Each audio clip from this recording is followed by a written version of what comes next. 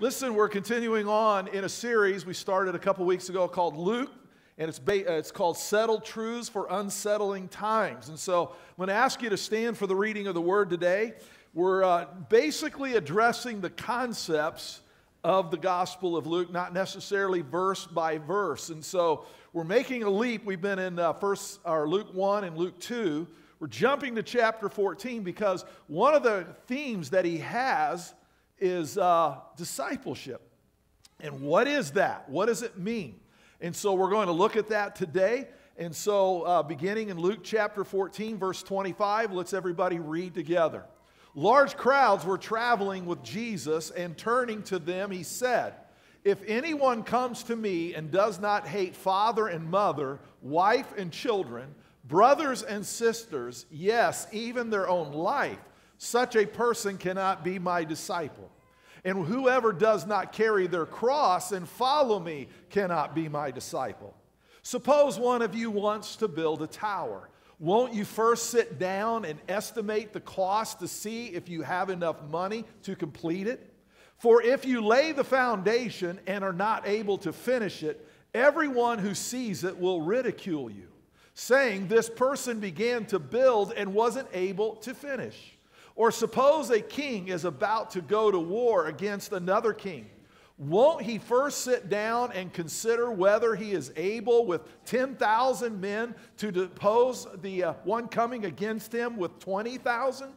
If he is not able, he will send a delegation while the other is still a long way off, and will ask for terms of peace. In the same way, those of you who do not give up everything you have cannot be my disciples. Salt is good, but if it loses its saltiness, how can it be made salty again?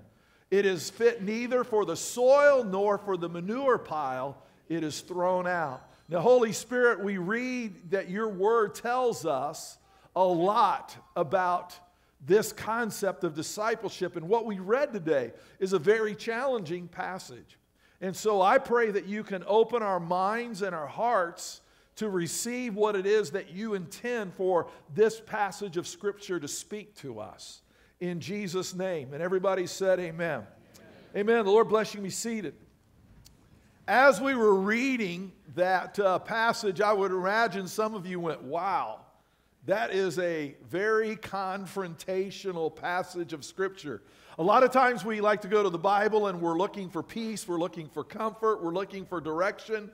But how many that know that passage we read today is definitely a series of Scripture that we would call confrontational. Okay, you're kind of reading that and go, wow, those are like some strong words. And I would say this, you probably haven't heard too many messages based on that passage right there. You might have heard selective ones, but you notice I just said, hey, here's this section of Scripture, and I'm not going to be breaking off from it. What exactly does that mean, and what is it calling us to do? And it has to do with this. It's the concept of discipleship. Discipleship is often considered to be a vague, mysterious concept.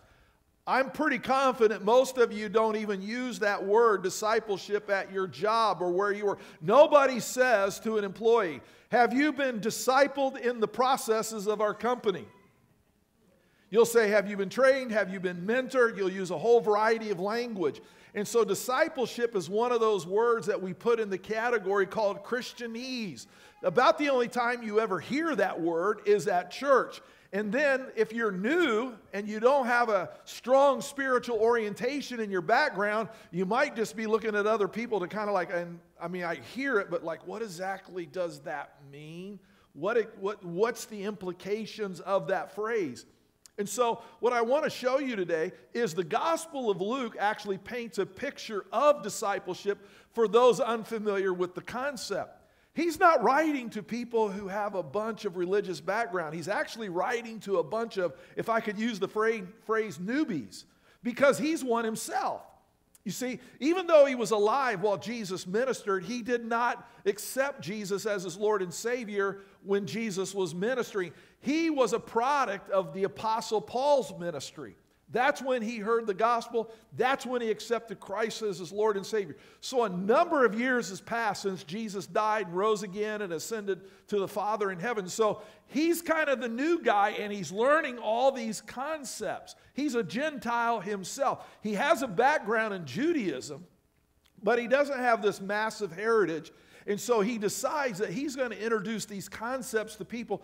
And so actually in his book, he gives 20 stories or 20 teachings on discipleship. I just chose one. There was no way I could preach all 20 of them at the same time. So you can see he's saying, I know that this is a mysterious concept. Let me do my best to explain it to you as to what it means. And so here's a working definition of what I call discipleship. I'm not going to say it's perfect, but when I have a conversation with somebody and I'll say, have you ever been discipled? Has anybody ever worked with you on developing your faith? They'll say, what do you mean by discipleship? Because it is a new concept. They most likely have never even heard that phrase, especially in a conversation. And so when you say it, how many know everybody's scared to death that they're joining a cult?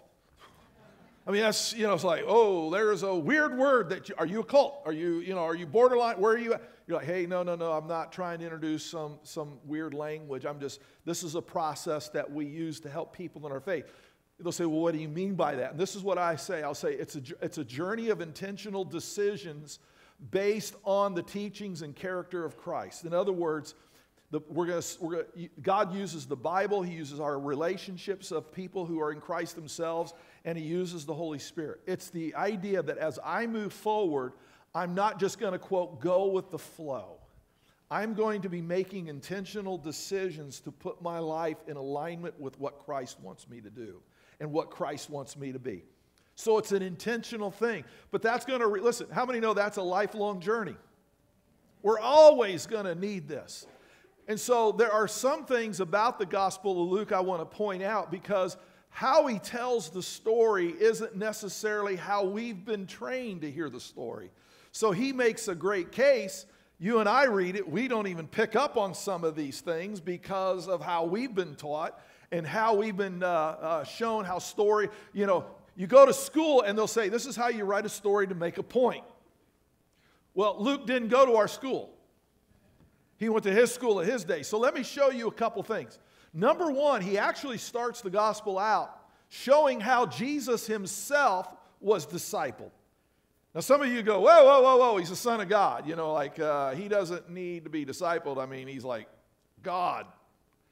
Well, how many know it says that he was not only divine, but he was fully human? So just in order to qualify as our sacrifice, Jesus had to develop his life just the same way that he expects you and I to develop our life. So what I want to show you is how Luke showed us how Jesus got discipled. So here's a couple of... We're actually going to back up to last week's message. Why am I doing that? You may not know, well, you probably do. I usually have more things to share than I have time. Wow, some of you already know that, right? There was a little laughter on that, yeah. So even as I'm preaching, sometimes I'm having to filter things out rather rapidly just for the sake of trying to be respectful of the time. And this is one of those elements that I didn't do it on the fly last week like I had it. I just had to say, hey, I can't go there because I'm going to bring it up later. So I avoided a little bit of some things, avoided a few things last week. So here it is. It starts in Luke chapter 2, verse 42, and then goes on to 46 and 47. It says, when he was 12 years old, meaning Jesus, they went up to the festival according to the custom. After 3 days, they found him in the temple courts, sitting among the teachers, listening to them and asking them questions. Everyone who heard him was amazed at his understanding and his answers. He's actually showing a process they were familiar with, a process that you and I are not familiar with. Starting at age 12, there were a series of things that a young boy who was becoming a young man would be trained in, and I'm just going to say tested in. Inquiries made, from being able to read a section of the Torah in Hebrew and give some explanations and things. But by the time a young man was 15, he would be put in front of the spiritual authorities, okay, and they would ask him questions, and it was kind of like an oral exam, and he would answer, but he was also allowed to ask questions in return of those who were sitting in front of him. Do you notice it says that Jesus was 12? Jesus was 3 years ahead of his counterparts. Jesus was smart. That's why it mentions that he's 12. He should have been 15. And notice it says that those who are making the inquiries, that says that they are amazed at his understanding and his answers. So he's not just passing, he's flying. He's passing with flying colors. So when I point this out, Jesus is an exceptional learner. I always like to use the phrase, he's a hungry learner. The reason I point this out is because he's from Nazareth. And later on, one of the rebuttals given to Jesus was, can anything good come out of Nazareth?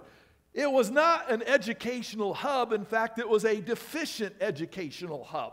And so they're trying to figure out, how did such a brilliant individual come through such an inadequate spiritual education training? There's only one thing. Jesus was a great self-learner.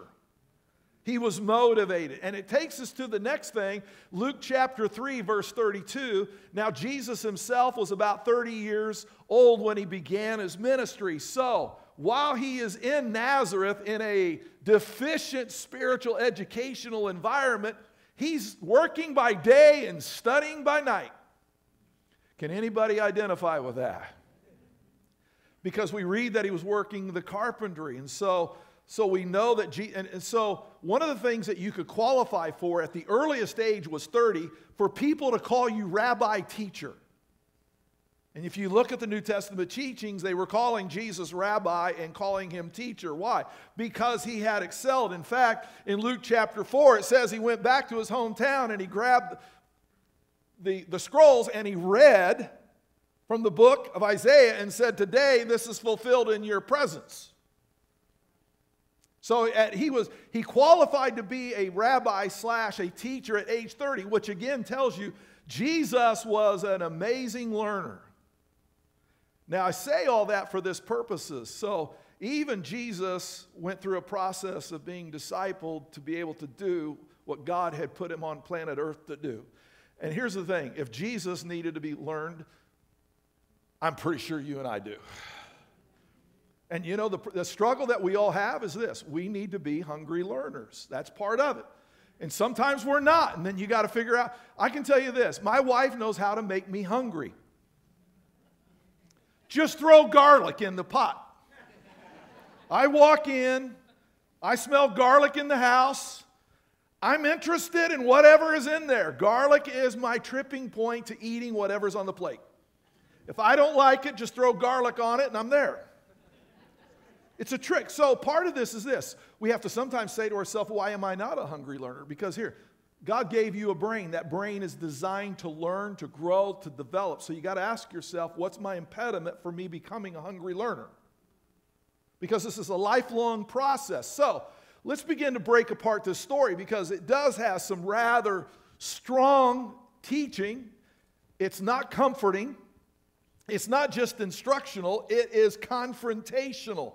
So we're going to put it in the context so we can understand it better. So, number one, everybody read this out loud. Discipleship helps us.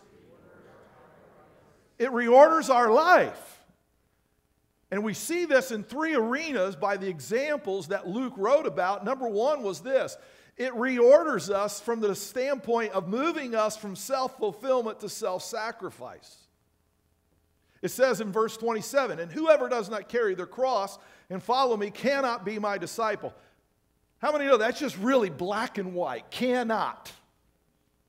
And it says you must carry the cross. What is he talking about?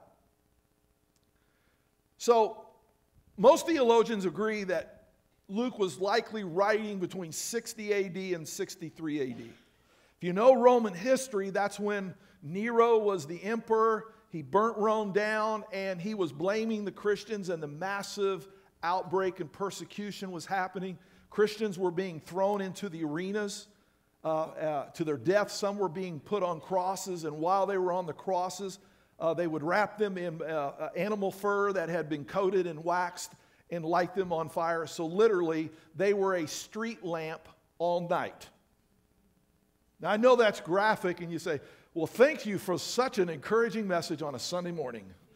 But that's the context. And so what people are wrestling with is this. Does God really expect me to do that? I mean, all they're asking me to do is just say Caesar's God, Caesar's Lord. If I will just acknowledge that Caesar is God and Caesar's Lord, I get out of here. Does God really expect me to go to the wall over such an insignificant phrase? Why can't I just say it and walk out of here? He says, not only does he expect you to say it, he says, I want you to ask them where the cross is that they plan on putting you on, and I want you to offer to carry it. It's not enough to say that you will not say Caesar is Lord, that Caesar is God. That's not enough. He said, I want you to ask him, where's the cross that you're going to put me on? May I have the privilege of carrying it? Notice no amens. It's not exactly a thrilling thought, is it? But what he was saying was this. This is not about trying to, quote, be all that you can be. This is not about self-fulfillment. This is about moving you from making things all about you to moving you to a position of self-sacrifice. It's moving from what can people do for me, how can people serve me, to that mindset of how does God want to use me to serve them. It's not about attaining a position, a title, a rank so that I have more people to do my bidding. It's about God, give me those positions because it enables me to serve more people. I've said it, I don't say this, I've said it before, so I'm not springing something here. Some people say, how do you pray for leaders, whether it be on a national, international, local, various contexts? How do you pray for leaders when you see such a shift from one time to another? I always pray this: God, give us leaders that love people. And I don't care whether that's national, international, local, regional. I don't pray for a particular political. I just say, just give us leaders who actually love people, because they'll act differently. They'll think differently. They'll do things differently. The thing that I see is this, is they don't see their positions as an opportunity to serve people. They see, wow, now I can fulfill my political agenda. No, it's not about a political agenda. It's about serving people. And if you love them, they'd know it. Wouldn't we? You say, where's he going? Oh, stop fishing. I'm just saying that, and I say that with any political person. You can tell, you can talk to a leader, and within about 5 or 10 minutes, you can pick up on whether they're there to serve or whether they're there to impose what they want. You can pick it up real quick. It doesn't take a whole lot of conversation. So I've always said, God, give us leaders who love people. And that's what the Scripture teaches us. Moving from self-fulfillment to self-sacrifice. Everybody say amen, even if you disagree. Secondly, he talks about he wants to change our relational priorities. I'm assuming most of you are like, I can't wait to see what he's going to say about this one, because this is a hard verse. It says, if anyone comes to me and does not hate father and mother, wife and children, brothers and sisters, yes, even their own life, such a person cannot be my disciple. Notice the word, very definitive, cannot. So you're like, what is the Bible saying there? Well, first of all, we mischaracterize how they mean the word hate. The word hate does not mean animosity. It means to disregard their desires when it conflicts with God's desires. Let me put it in another context that I know that everyone in this room has said at some point in time in your life. Somebody who is a family or a family member or a friend made a decision that you were in disagreement of, and they began to corner you about it, and you said this, I hate that they're putting me in this position. Anybody ever say that? I hate that they're putting me in. You're not saying I hate them. You're just saying, I wish they wouldn't do that because I don't agree with the decision. However, I can see that they're using this to define our relationship. I don't back them. They're going to alter the relationship. They may even cut me off. I'm starting to see that this is more than just a disagreement about a topic.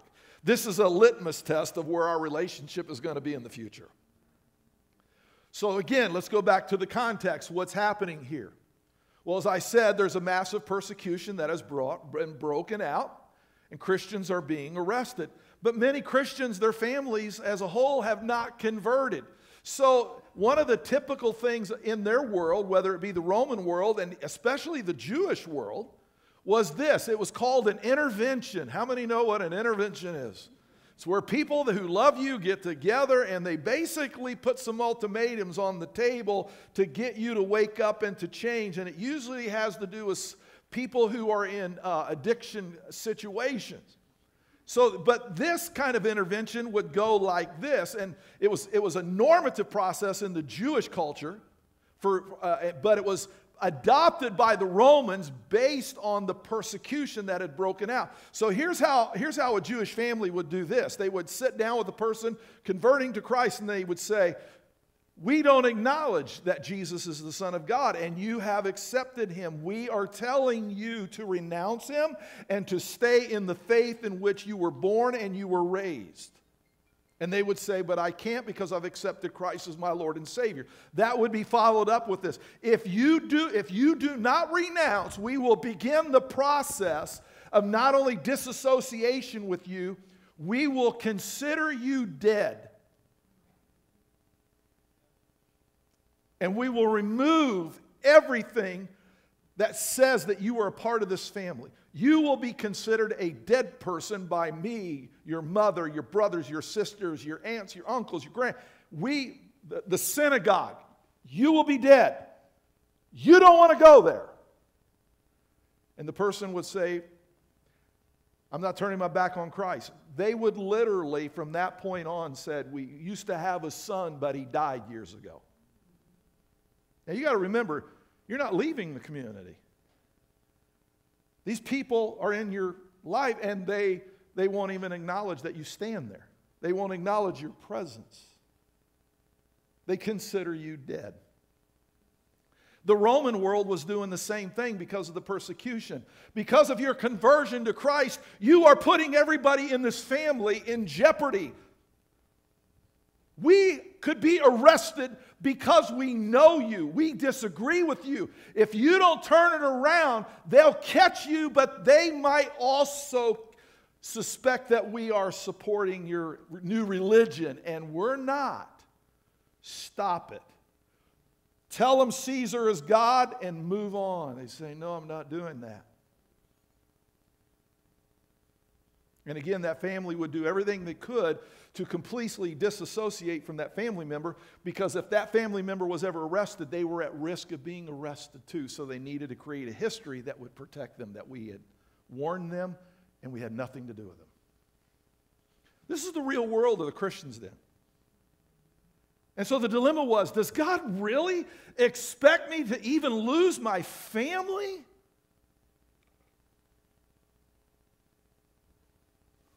Such a person cannot be my disciple. You see, you and I can't process this because of where we live today and the conditions that we're living under. But we just had a group of Christians who just went through that in Afghanistan.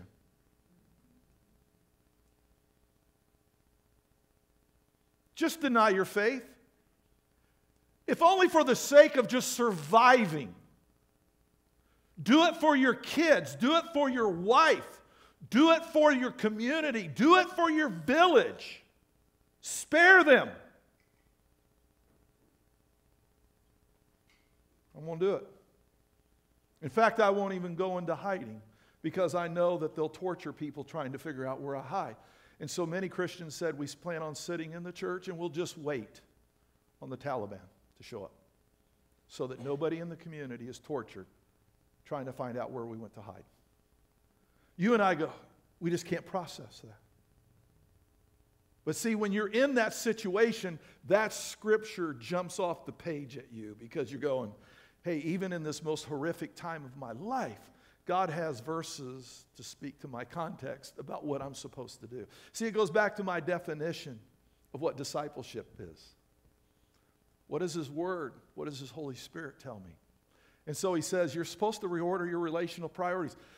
Most of us in this room will never be pushed to the wall to have to handle something like this bad. I said most of us. But there are people who have been told, if you don't get out of that religion, we don't want anything to do with you anymore. The families just said, you're not welcome here. Stay away. We don't want you here. We don't want you stand for.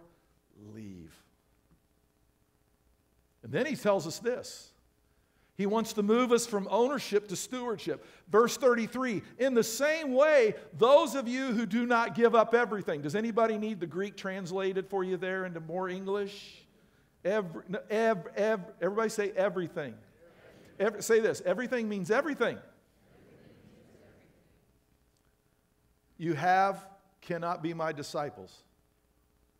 Man, there's a lot of negativity in this verse. Isn't there? Like it doesn't say you're on your way out. It just says you cannot. And it's changing that mindset. You don't own anything. If you don't believe me, you'll notice that within 48 hours of death, everything that you own is transferred to people who didn't even work for it. Now that's depressing, isn't it? You work your whole life keeping things away from people who wouldn't handle it the way that you would want it handled, and then 48 hours after you passed, it goes to people who did not work for it, and they spend it in ways that would make you roll over if you could roll. Yeah. And it's this mindset. You don't own anything. You're actually just the steward. And it comes to this. See, as an owner, you'll say, well, I don't want to do that with my resources. I don't want to do that with my stuff. This is where I want my stuff to go. This is where I want my money, my thing. And stewardship says this, God, do you want me to invest the money that you've put under my stewardship? Do you want me to invest it over there for you?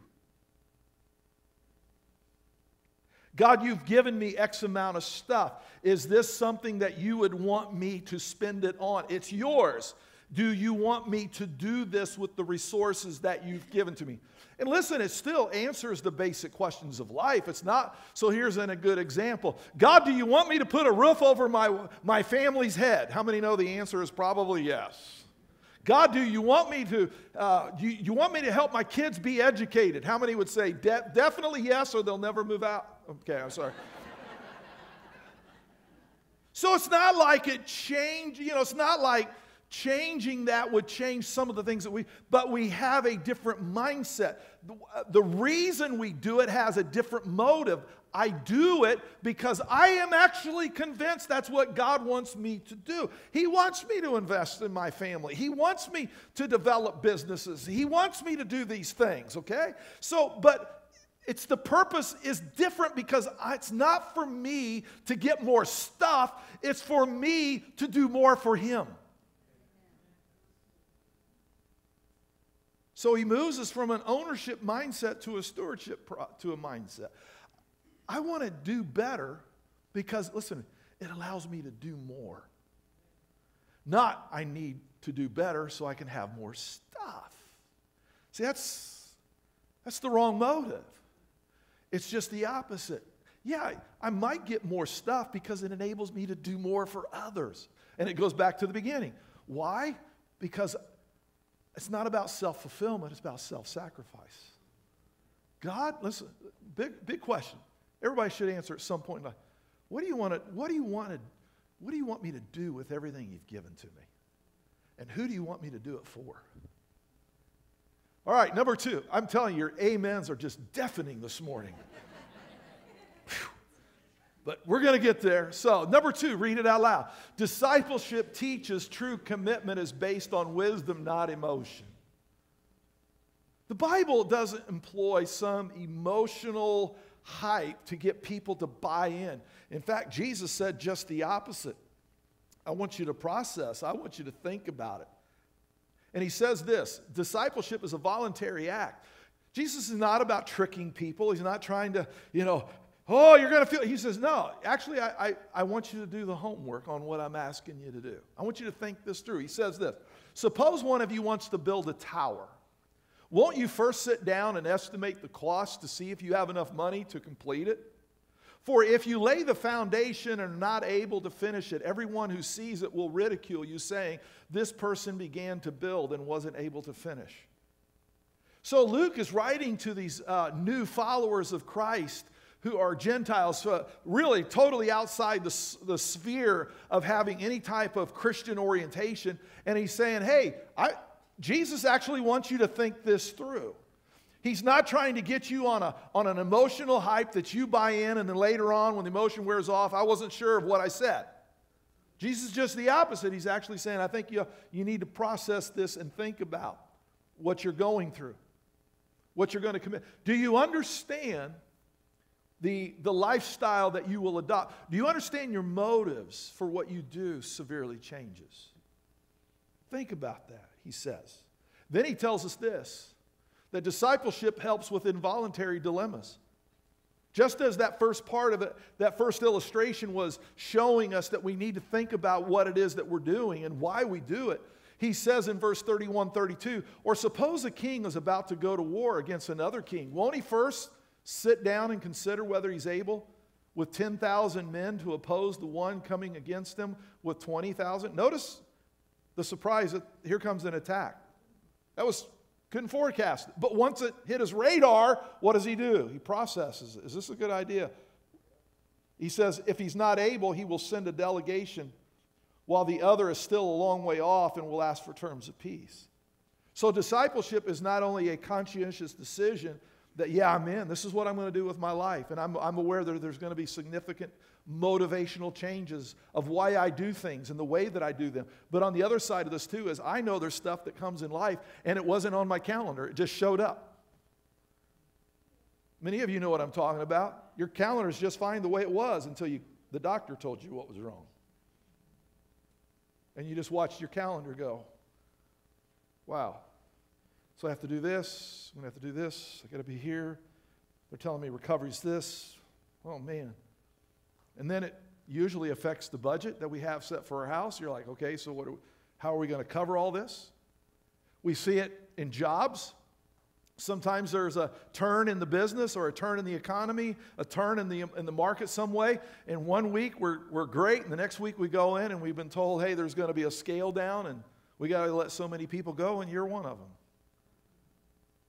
You're like, I didn't see that coming. Some of you know the dread of picking up the phone call, and it wasn't the phone call that you thought it was going to be. And a voice on the other end told you information about a situation that affected you, your family, or something, and you just went, I didn't know when I picked up that phone that was what I was going to be hearing.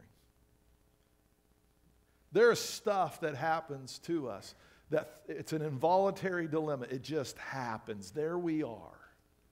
And can I tell you, that's when you're great. That's when you're so glad that you have the focus and the values that discipleship helps you to establish, because those are anchors that you can hang on to. Those are things that you know will get you through the unexpected. The last one is this. Read it out loud. Discipleship is an ongoing process that prevents us from losing our effectiveness. He finishes up this passage of Scripture by saying, salt is good, but if it loses its saltiness, how can it be made salty again? It is fit neither for the soil nor for the manure pile. It is thrown out. It's a pretty bad day when the manure pile doesn't even want you.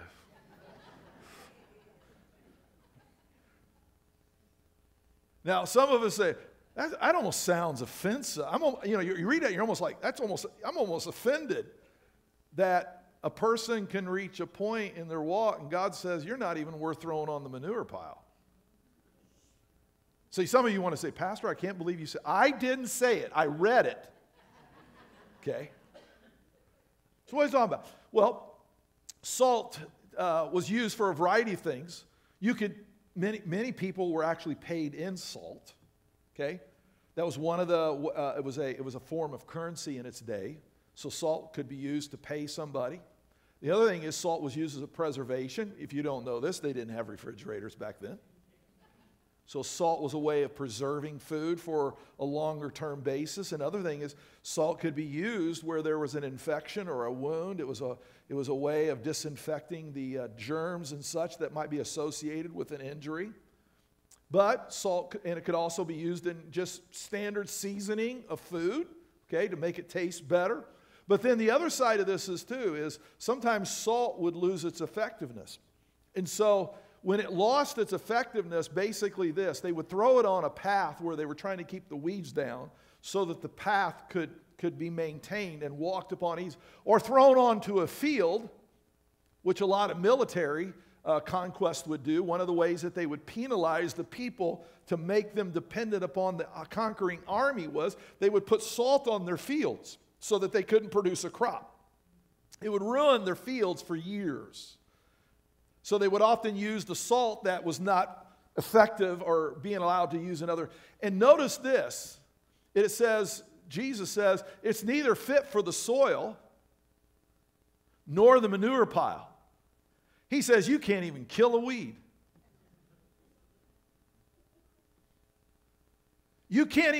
You have lost so much effectiveness, you're not even useful for the most low thing that salt could be used for. You're not good for that either. And what the Bible is showing us is this, is we have the ability, if we're not careful, we can become a good talker, but nothing to back it up. Hey, John the Baptist was preaching, and he said to the Pharisees, Sadducees, he said, produce fruit in keeping with repentance. He said, it's not that you're not repentant, it's just it never shows up in what you do. And even in the book of James, he wrote, faith without works is what? He said, listen, I hear you. You're saying all the right stuff, but when it comes down to just actually doing it, you don't. There's nothing there. It's just chatter. It's just talk. It never makes a difference. So one of the things that I think is important for us is to understand is, how does God want to use who we are to make a difference in the context where He's placed us? It's different for all of us because God has placed us in different contexts. He's gifted us differently. But I'm telling you, when you get to be salt in culture and you make a change and you made something better, it's a wonderful feeling to walk away from that and go, that's better because I got involved. One of the things that I do here, I teach a class, it's called Network. It's kind of a leadership discovery, and many of you have been through this. And one of the questions that we ask in that session and that we go through is this: what is it that you do when you made a difference and you walked away and you were pretty sure God was smiling and grinning because He said thank you? That's why I put you there.